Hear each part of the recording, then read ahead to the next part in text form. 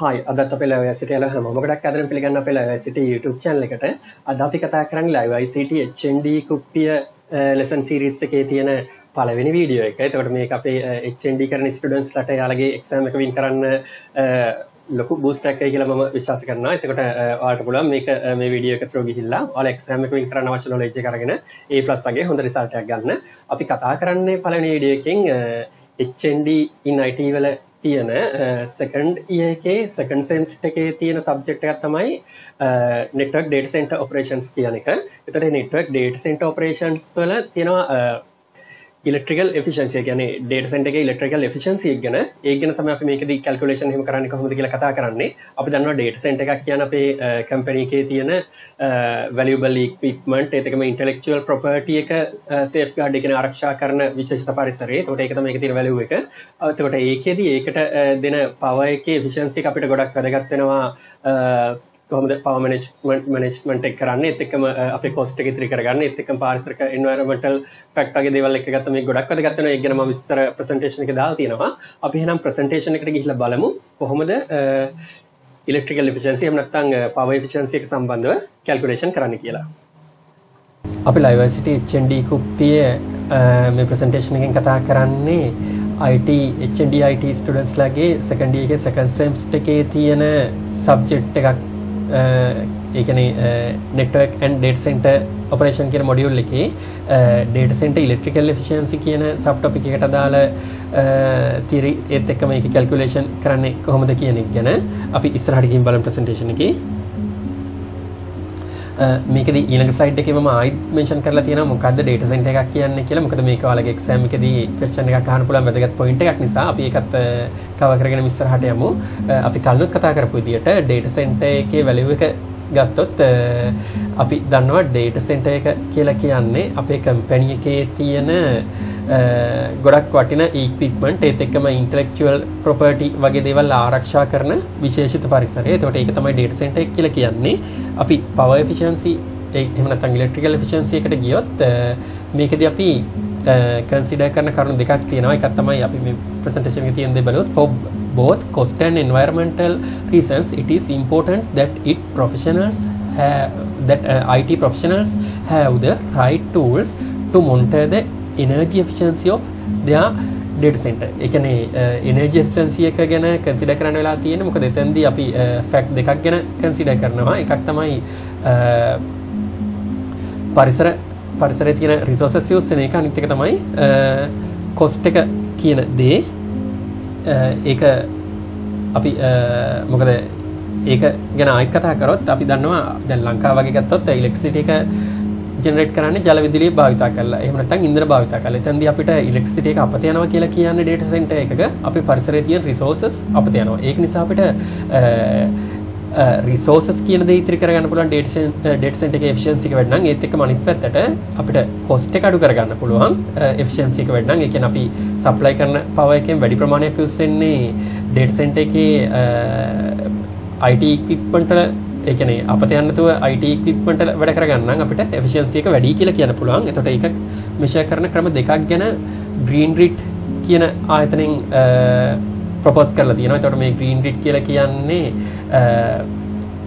data center සම්බන්ධ වැඩ කරන ආයතනයක් especially power efficiency සම්බන්ධව. එතකොට ඒකෙදී ක්‍රම දෙකක් ගැන යාලා mention කරලා තියෙනවා. එකක් තමයි data center infrastructure efficiency කියන එක. ඒක DCIE කියලා short form එකෙන් mention කරනවා. අනිත් එක තමයි power utilization effectiveness කියන එක. ඒක අපි short form එකෙන් PUE කියලා ගන්නවා. එතකොට මේකෙදී මේ දෙකේදීම ගන්නේ data center එකට input කරන power එකයි ඒත් එක මේකේ IT equipment වලට use කරන power එක අතර ratio එක. අපි බලමු ඉස්සරලාම DCIE කියන්නේ මොකද්ද කියලා. DCIE කියලා කියන්නේ IT equipment use කරන power එක total data center එකට input කරන power එකෙන් බෙදලා 100 වලින් ඒක multiply කරාම කියන්නේ 100ෙන් වැඩි කරාට පස්සේ එන value එක තමයි DCIE කියන්නේ. දැන් example එකක් විදිහට මෙතන දාලා තියෙනවා 75% DCIE එකක් තියෙනවා කියලා කියන්නේ ඒකේ meaning එක තමයි 125ක් 25% waste වෙනවා අපත යනවා. එතකොට මේකෙදී IT equipment use කරන power එක තමයි 75 example එකක් විදිහට ගත්තොත් 75 kilowatt 75,000 kilowatt වගේ use කරනවා IT equipment. ඒත් එකම 100,000 කිලෝවට් වගේ ප්‍රමාණයකට සප්ලයි කරලා තියෙනවා. අපි ඉස්සරහදී බලමු ගණන් හදන්නේ කොහොමද කියලා. දැන් අපි අනිත් එක PUE කියන එක ගත්තොත් කලින් එකේ කියන්නේ DCIE එකේ ඔපොසිට් එක තමයි එතෙන් තියෙන්නේ. ඒ කියන්නේ total DC input power එක බෙදෙනවා IT equipment power එකෙන්. example එකක් විදිහට අපි ගත්තොත් input power එක 100,000 kilowatt කියලා අරගෙන IT equipment use කරන power එක 50,000 kilowatt කියලා ගත්තොත් 100,000 50,000 වලින් බෙදුවට පස්සේ 2 කියන value එකේ ඉන්නේ. එතකොට PUE එක එතෙන් තියෙන්නේ 2 කියන value එක. එතකොට ඕකේ අනිත් එක අපි DCIE එක ගත්තා නම් උතන 50% කියලා එන්නේ. එතකොට DCIE කියන එකේ opposite එක තමයි PUE කියලා කියන්නේ. එතකොට අපි ඊළඟ slide එකෙන් බලන්නේ efficiency rate එක ගැන. දැන් මෙතන මේ table එකේ mention කරලා තියෙනවා PUE කියන එකයි DCIE කියන එකයි. එතකොට efficiency level එකයි. දැන් මෙතනදී ගත්තොත් දැන් අර මම කලින් ගන්නපු example එක ගත්තොත් ඒකදී අපි කතා කරේ 100,000 kilowatt total power එක විදිහට input කරනවා. IT equipment වලට use වෙනවා 50,000 kilowatt කියලා. එතකොට එතනදී DCIE එක ඇවිල්ලා තියෙනවා මම කියපු විදිහට 50%. ඒ කියන්නේ 50,000 ලක්ෂයෙන් බෙදලා percent එකක් විදිහට ගත්තා මේක 50%. ඒකේ අනිත් පැත්ත ලක්ෂ 50,000න් බෙදුවම PUE එක එනවා 2 කියලා. එතකොට ඒ වගේ value එකක් આવුත් ඒක අපි ගන්න average කියලා. එතකොට මේකෙදී අපිට DCIE එකෙන් ගත්තොත් 33% වගේ නම් very inefficient, 40% වගේ නම් inefficient, 50% නම් average, 67% නම් efficient, 83% වලට කිට්ටුවෙන් එනවා නම් very efficient කියලා ගන්නවා. එතකොට PUE එකෙන් ඒක අනිත් පැත්ත 1.2 આવොත් very efficient, 1.5 આવොත් efficient, 2 આવොත් average, 2.5 આવොත් inefficient, 3 වගේ આવොත් ඊට වැඩි නම් very efficient කියලා තමයි අපිට ගන්න වෙන්නේ. එතකොට ඔයාලට exam එකේදී calculation එකක් කරද්දී දෙන්න පුළුවන් ක්‍රම කිහිපයකට total power supply එක ඒත් එක්කම IT equipment use කරන power supply එක වගේ දේවල් දීලා මේ දෙක ඒ කියන්නේ PUE එහෙම නැත්නම් DCIE calculate කරන්න ඉන්න පුළුවන්. එතකොට එහෙම calculate කරාට පස්සේ එන answer එකත් එක්ක ඔයාලගෙන් අහන්න පුළුවන් මේකේ efficiency level එක ගැන ඔයාලට මොකද්ද කියන්න තියෙන්නේ කියලා. එතකොට අපිට මේ table එකේ තියෙන දේවල් ගැන rough idea එකක් තියෙනවා නම් අපිට ඒක very efficient ද average ද වගේ mention කරලා අපිට ඒකේ ලකුණු ටික ගන්න පුළුවන් ඒ ප්‍රශ්නයක් ඒ විදිහට ආවොත්. අපි ඊළඟට බලමු PUE ඒත් එක්කම DCIE example එකක්. දැන් මේකේ mention කරලා තියෙනවා data center එකකට total power input එක 100 kilowatt දෙනවා කියලා. ඒත් එක්ක මේකේ IT equipment use කරන power එක 80,000 කියලා mention කරලා තියෙනවා. එතකොට අපි ඒකෙදි ගත්තොත් DCIE එක ගත්තොත් ඒක 80% කියලා ගන්න පුළුවන්. මොකද IT equipment use කරන power එක total input power එකෙන් බෙදුවට පස්සේ එන්නේ 80 ඒක බෙදලා 100 වලින් ගුණ කරාම එන්නේ 80 කියන එක. ඒක percent එකක් විදිහට ගත්තම අපිට ඒක 80% කියලා ගන්න පුළුවන්. එතකොට 80% කියලා කියන්නේ කලින් table එකේ විදිහට 83 වලට කිට්ටුවෙන් යන නිසා අපි ඒක very efficient කියලා consider කරනවා. ඊළඟට PUE ගත්තොත් මේක අනිත් පැත්ත ගන්න තියෙන්නේ 100,000 කියන එක 80,000 වලින් බෙදන් තියෙන්නේ. ඒක බෙදුවට පස්සේ එන්නේ 1.25 කියන එක.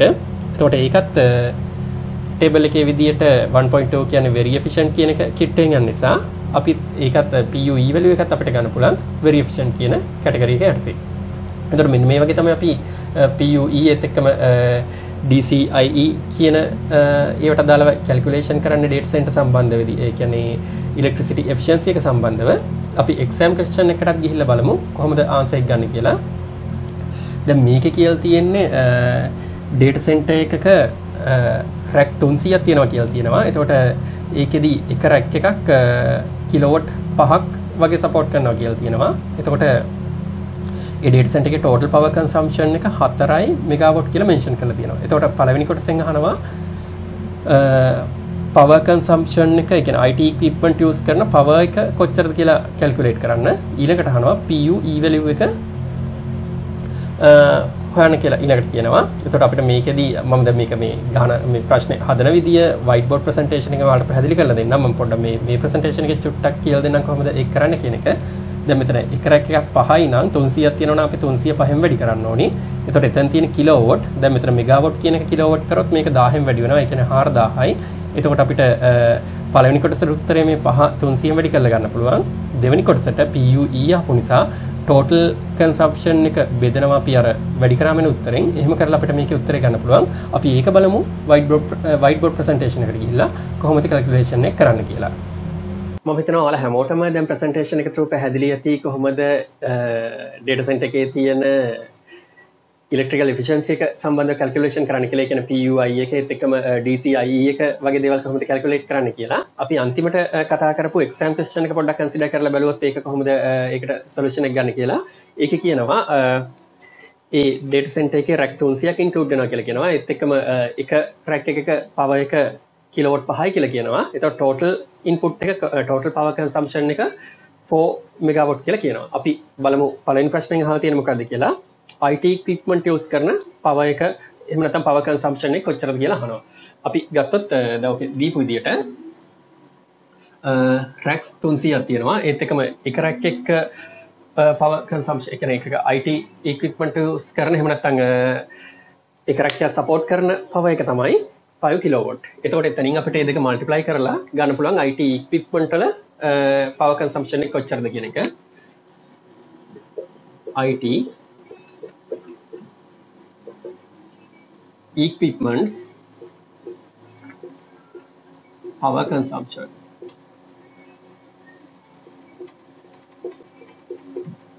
equal එක rack එකක power එක 5 kilowatt multiplied by 300.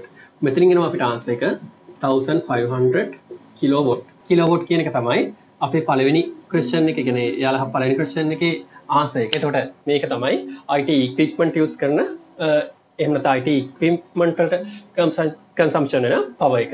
එතකොට අපි ඊළඟ calculation එකේ කියහන්නේ PUE value එක අහන්නේ. අපි ඒක ගත්තොත් total power එක එහෙම නැත්නම් total power consumption එක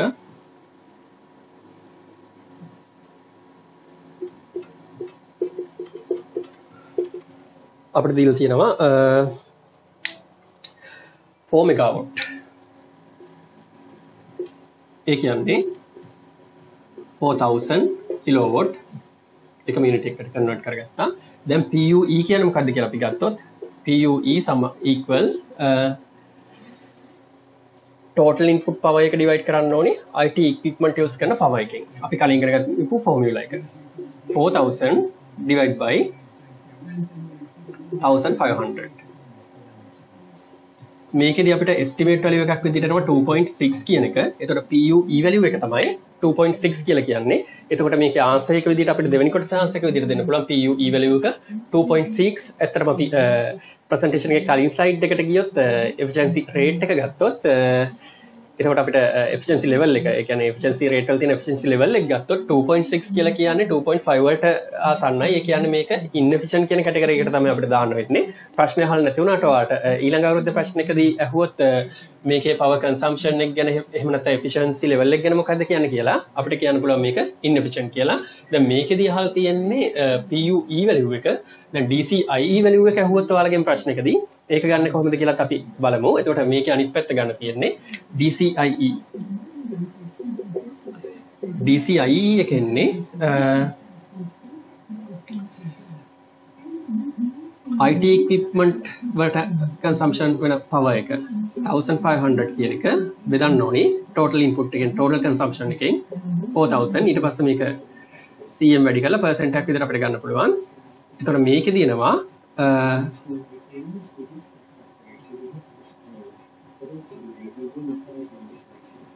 300ට බෙදුවම 37.5 වගේ value එකක්. එතකොට 37.5 කියලා කියන්නේ estimately එතන 40% කියන එකට ආසන්නයි. එතකොට අපිට එතෙන්දි ගන්න වෙන්නේ DCIE කියන එකෙන් ගන්න වෙන්නේ inefficient කියන efficiency level එක තමයි අපිට ගන්න වෙන්නේ. එතකොට මේකේ මේ data center එක ගත්තොත් ඒක inefficient කියන efficiency level එකේ තමයි මේක තියෙන්නේ.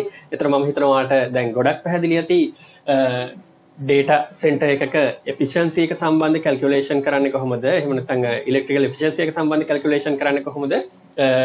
DCIE එක සම්බන්ධ calculation ඒත් එක්කම PUI සම්බන්ධ calculation කරලා කොහොමද efficiency level එක ගැන idea එකක් ගන්න කියන එක මම හිතනවා ඔයාලට මේක ගොඩක් ප්‍රයෝජනවත් වෙන්න නැති කියලා ඔයාලගේ exam එකෙන් හොඳ result එකක් ගන්න. එතකොට ඔයාලා මේක ඉගෙන ගත්තා වගේම ඔයාලට පුළුවන් මේක ඔයාලගේ අනිත් යාළුවන්ටත් බලා ගන්න. අපේ LiveICT වීඩියෝ එක අපේ HND Kuppiya වීඩියෝ සීරීස් එකේ තියෙන මේ වීඩියෝ එක ෂෙයා කරන්න. ඒත් එක්කම ඔයාලට අපේ LiveICT YouTube channel එක subscribe කරාම ඔයාලට පුළුවන් අලුතෙන් දාන වීඩියෝස් ඉක්මනටම ඔයාලකට ගෙන්න ගන්න.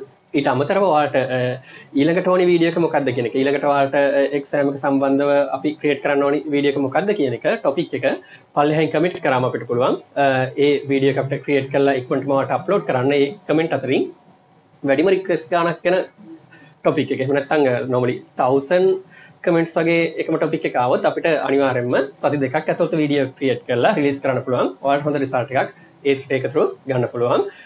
ඒත් එක්කම ඔයාලට අපේ LiveICT online classes ඒත් එක්කම podcasting lectures වගේ දේවල් ගැන දැනගන්න ගන්න ඕනි නම් අපේ lktuition.com official website එකට ගිහිල්ලා වැඩි විස්තර බලා ගන්න පුළුවන්. එහෙනම් අපි ආයෙත් ඉක්මනටම මේ වගේ LiveICT වීඩියෝ එකකින් හමු වෙනකන් LiveICT HND Kuppiya video series එකේ අලුත් වීඩියෝ එකකින් හමු වෙනකන් ඔයාලා හැමෝටම සුබ දවසක්. Thank you very much.